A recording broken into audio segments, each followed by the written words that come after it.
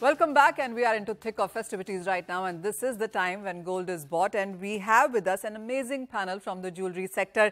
But there is one thing that I also want to discuss, and this one is to you, Ashraf, first. Lab-grown diamonds is yet another new kid on the block. It has been around for some time, but it really has started to make some noise within this season. How do you look at that industry?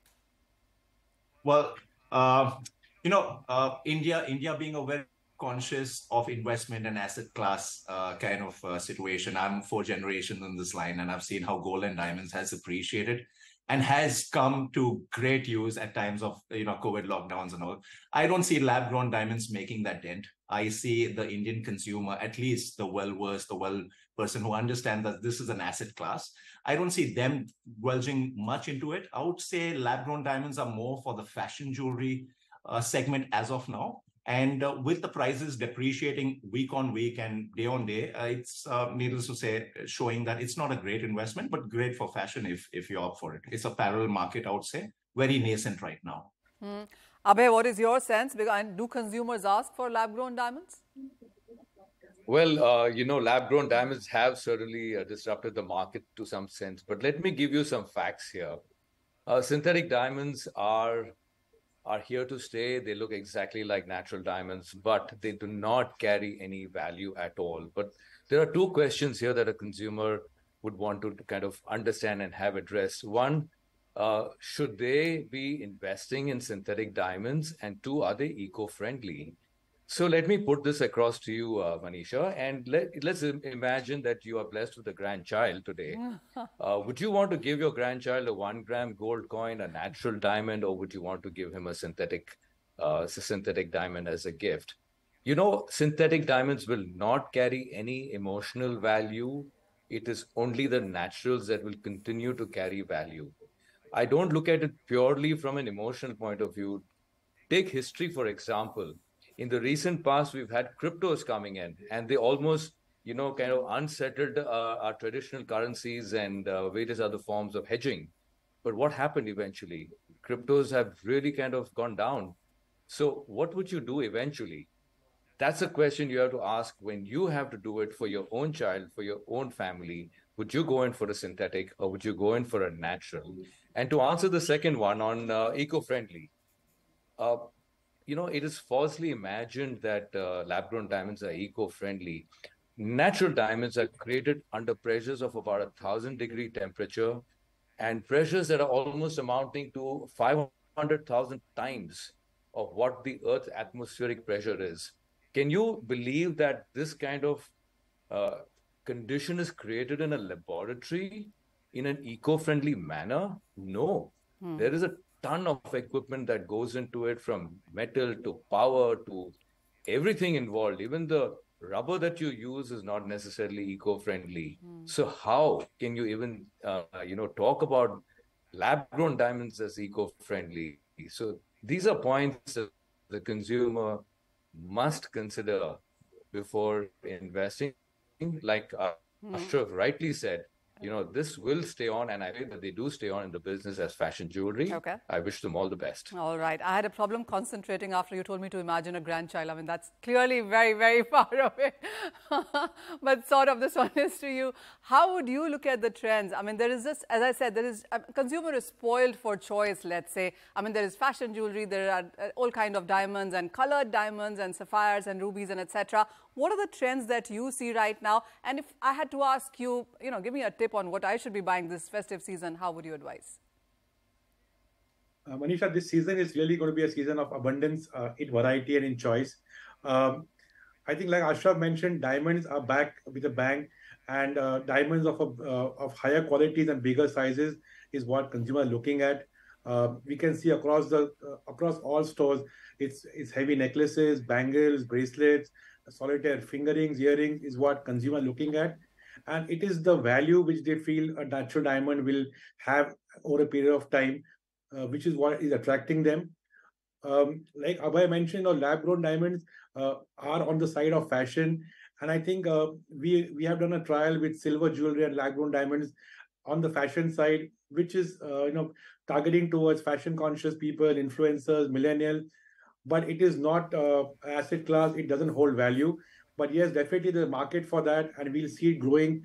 India is a young country. We're seeing a lot of young population here looking at jewelry for everyday use, something which they want to show off, and that can be a market which is lab grown, and silver jewelry or other synthetic stones can take over.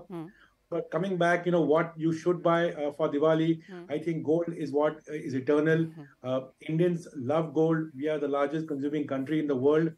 And I think anything in gold, right from a gold coin to a beautiful necklace to something for like a beautiful bangle, earring, Manisha, I think everything will look good on you. But if given a choice, I would say go for gold. All right. I hear that. And I'm definitely going for gold this time around. Ashar, what's your sense? What would you advise and what are the trends you're looking at? Of course, the diamond jewelry have gained, like it is increasing. The customers in India have a lot of aspirations, and even the middle class also. They want to have a small diamond jewelry according to their budgets. So the demand for diamond jewelry is increasing, and because of the manufacturers and the retailers coming out with various design options which can fit to the budgets of the consumers. So that is helping the consumers to buy a diamond jewelry which they were dreaming of, and some promotions or some collections which is affordable to those kind of customers. Okay. So that trend is increasing. Studded jewelry trend is increasing. So even a mix of color stones or other precious stones along with the diamonds also is trending. So it is all design based, and the confidence in diamond is not reducing, because that aspiration and the position diamond have been in all these years, that is still there. Absolutely. Of course, lab grown diamonds, when it comes to the market, it will have its own customers. Even the same customer also may buy some of the lab grown diamond jewelry also. It's not that they will buy only this or that. Even if you see any women's wardrobe, you can see a designer dress and also some casual wear, a mix of everything. Yeah. So this will also have a mix of that. Depends on the design and the liking of those customers, they will buy. So the lab grown is never going to be a threat for the real natural diamond jewelry. That will remain there all these years. Many stones have come, many metals have come. True that. But the shine of gold or the sparkle of diamond have never gone out. That'll always stay. Yes, very well put that. Mr. Varghese, this question is to you. So what would you advise on what should be a good buying tip? And also, what is your sense on what is the percentage increase that we could be looking at for overall jewelry sector as compared to last year? Compared to last year, the first half which we have finished, we see a 15 to 20% growth in the sales overall. So this is a good growth compared to last year. And as mentioned by everyone, these diamond jewelry sales have been picking up all over. And there is a big transparency in the jewelry industry than earlier. Sure. So things have been all organized by most of the organized jewelers, and the government also has been supporting with this HUID awareness to the customers. So it is a confidence to customers to buy the 22-carat jewelry, which it is mentioned by and certified by the government. So there is more confidence and there is more transparency, whether you are selling gold or even diamond jewelry, certifications and all that. So it is very transparent, and customers can trust the jewelers, and there is more customers preferring to buy jewelry during the season of Diwali season or even the wedding season which is coming up. So all are bullish on upcoming days, and the gold prices are also going up. Well, absolutely. It's a wealth that you can wear, and what's better than that? So designs and certifications, record buying is what the street is expecting here. And of course, gold and diamond is something that does not go out of fashion. Gentlemen, thank you so much. We wish you happy festivities, and we wish you a very great quarter as well in sense of sales there. But with that, it's wrap on this edition of Commodity Champions. Thank you for watching.